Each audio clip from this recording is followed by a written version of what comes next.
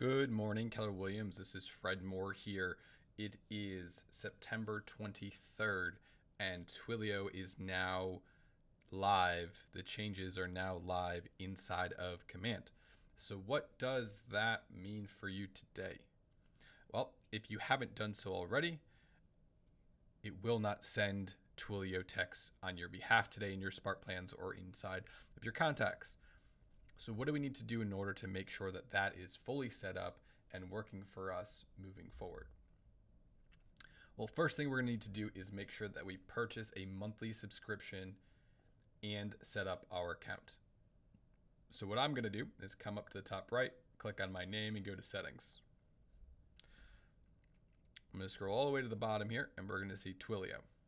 Not subscribed, subscribe in Marketplace. So it should open a new tab here for you, bring you right to Twilio right here in the Marketplace. And on the right-hand side, you're going to see what is the breakdown. What is the cost per text, let's say. So for 600 texts, it's $5.32. 300, it's $3.16. So let's go ahead and grab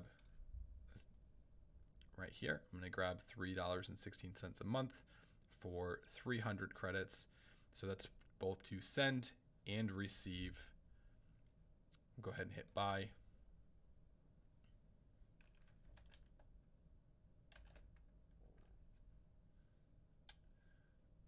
I'm going to go ahead, again, confirm this.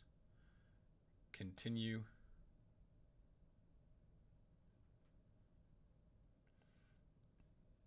Continue. Confirm my order. I agree. Place order.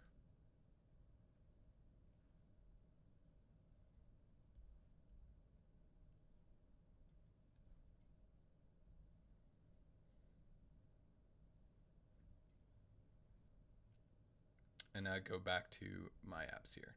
So moving right back into the applications that I have currently done. Well, let's go back into commands. Let's try refreshing this page.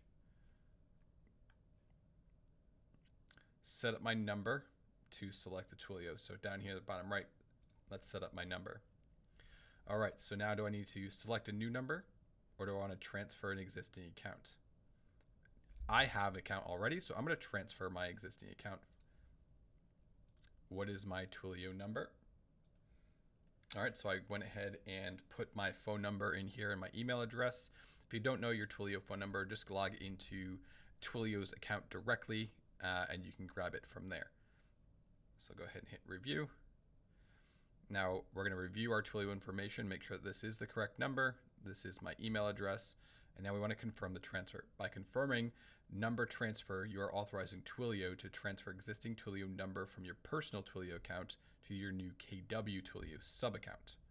So I'm going to go ahead and hit confirm. And what's going to happen is now I have about $18 and change left in my personal account. So what's going to happen is that money is going to get transferred back to me as a refund. So if you only have one number in your personal Twilio account, which I do, I'm going to cancel it. If you had more than one, you may leave it active. But in my case, I'm going to cancel it and I'm going to get refunded within 10 days to the credit card on file. Go ahead and finish my setup. And now this is going to take about 24 hours to transfer. If you were not transferring a number and you were choosing to do a new number, you wouldn't have to wait for this period. So that's my setup on getting Twilio connected today on September 23rd. It just went live about 20 minutes ago. I hope this helps you and I hope that you have a fantastic day. If you have any questions, feel free to reach out, comment below. Make sure you subscribe and like the video and check out more content in the future. Thanks so much. Have a great day.